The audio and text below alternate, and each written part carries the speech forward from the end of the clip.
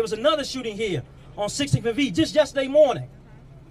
And while that night, the police chief, the interim police chief, Smith, stated that we are not in a war zone.